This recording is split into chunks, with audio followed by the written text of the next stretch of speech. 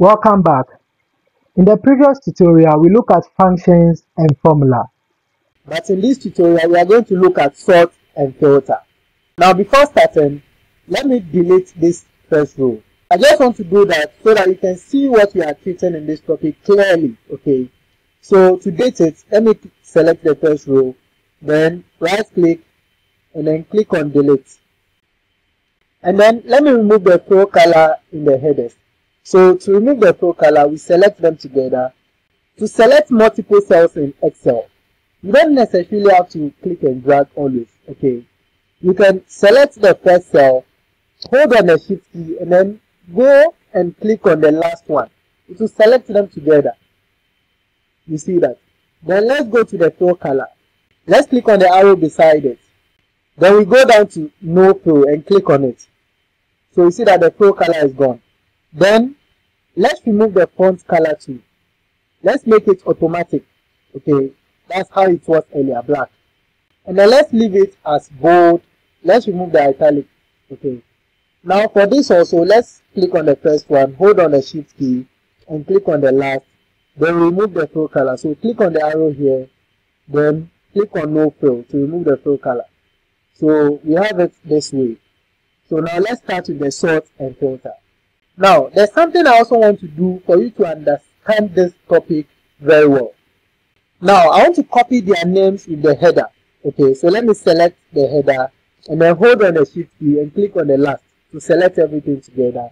Then let's click on Ctrl+C to copy them. Then let's go to Shift 2 and then let's paste it here. So to paste it, you can click on Ctrl+V. As you can see, the width is too small, so we can increase the width small. So to do that, let's click on A, and then you come to the ending here. Then we left click on it and drag, or you double click on it. Let's go back to employee info sheet. Now let's select their ages together with the header as well. So let's click on the first one, then hold on the shift key, then we click on the last, Ctrl+C to copy. Then let's go to sheet 3.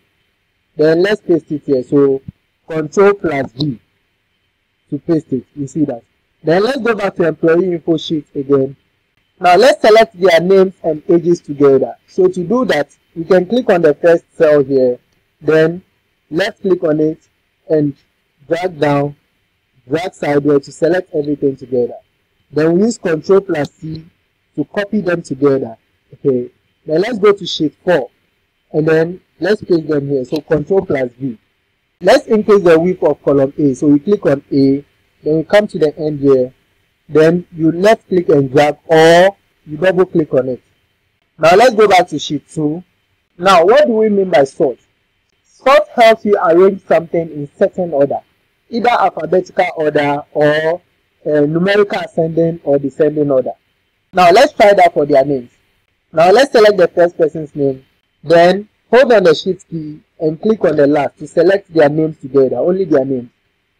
Then look at the top right corner here. You see sort and filter. Click on the arrow beside it.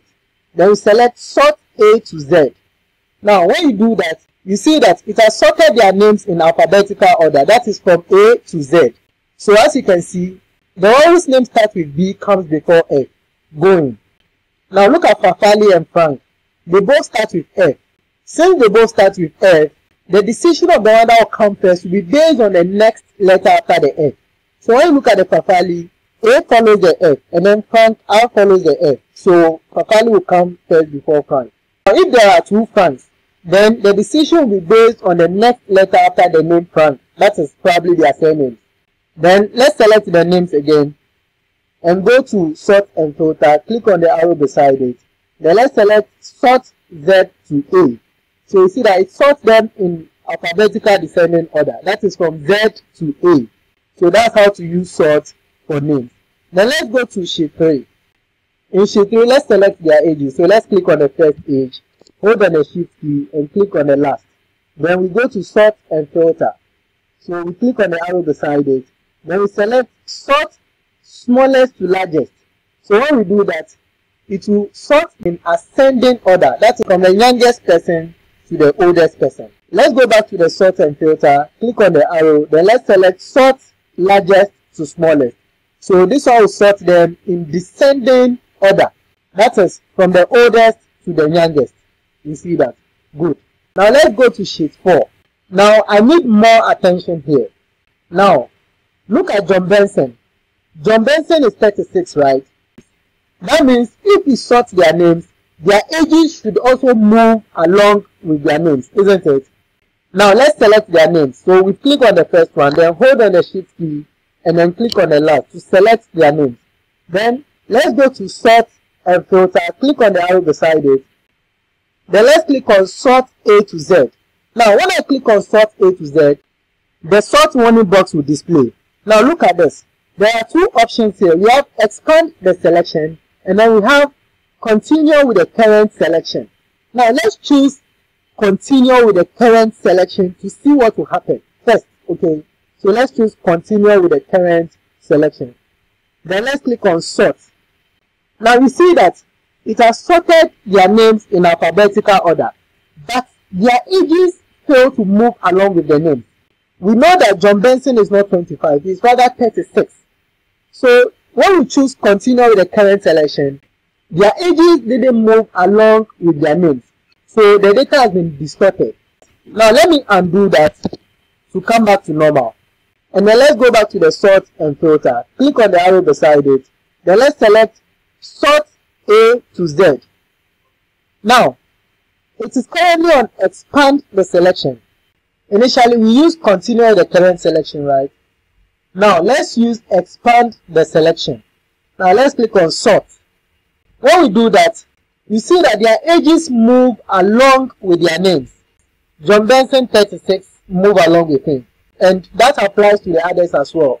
So you have to be careful with this sort thing. Okay. So let me undo this. To do that, Ctrl+Z. Now, to apply the sort, I can select everything together, their names and their ages at once. Okay. Then, let's click on the arrow beside the Sort and Filter. Then we click Sort A to Z. This sort at once without asking us whether we want to expand selection or continue with current selection, because we selected all together. So it has a sense to recognize that we are doing it together. You see that? Good. So with this, I've been able to explain the sort. Okay. But let's apply it to our employee info. To apply it, first we have to decide on what we want to apply the sort to. Is it their names or their ages? So we are interested in their names. We just want to arrange their names in alphabetical order. Okay. So to do that, we select their names only. Then we go to Sort and Filter. Click on the arrow beside it. We want their names from A to Z. So we click on Sort A to Z. So it's asking us whether we want to expand the selection. So let's choose expand selection. So when we click sort, it will be sorted. Right? Good. Now let's look at how to apply filter. To do that, let's select the first header. That's employee ID. Okay. Then hold on shift and click on the last one to select them together. Okay. Now after selecting them together, then let's go to Sort and Filter. Click on the arrow beside it. Then let's go to filter itself. So click on filter. As soon as you click on filter, it will apply filter to them. Now let's see how the filter works. You see that some drop down arrow has been created for each. Have you seen that? Good. Now let's see how they function. Now let's come to the department one. Okay. Now look at the drop down arrow for the department. Let's click on it. When we click on it, look at this selection. Select all. Have you seen that? Now uncheck this box. Select all box to uncheck all. Okay. Then let's check the box for IT only. Let's check the box for IT only. Then we click OK. What happens? It will display only the people in IT. We have just these two people in IT. Let me go back there by clicking on the drop down again. Now let me select HR and then uncheck the IT and click OK. It will display only those in HR. Have you seen that? Let's also click on it again. Let's select finance and HR together. Okay. Then we click OK. It will display those in finance and HR together. So let me go back there again and then click on select all. Then I click OK. Then let's go to the drop down for age. Then let's uncheck the box for select all. Then let's select 36. We just want to see all those who are 36. Okay. Then we click OK. So we have two people who are 36 years of age. When we click on the drop down again, you can click on clear filter from age. You see, that's interesting, right? Now assuming I want to remove the filter, I can click on the first one, then hold on shift and click on the last. Then I go to sort and filter, click on the drop down, and then click on filter again. It will remove the filter. Have you seen that? You see that the drop downs are gone. Interesting, right? So in the next tutorial, we'll look at how to create table and how to design the table in Excel. Thank you.